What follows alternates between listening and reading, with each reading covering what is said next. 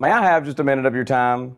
Psalm 68:19 says, "Blessed be the Lord who daily loads us with benefits, the God of our salvation." Truly, God loads us with blessings each and every day. There's an old, well-known hymn called "Count Your Blessings," written by Johnson Oatman in 1897. The chorus of the song says, in part, "Count your blessings, name them one by one. Count your many blessings, see what God hath done." I think it's safe to say if anyone sat down to count his blessings literally, one by one, he would be a good long while in trying to do so. But the greatest blessing of all is God's Son and the salvation made possible through His atoning death. That salvation and how to attain it are detailed in another of God's greatest blessings, the Bible. Are we grateful to God?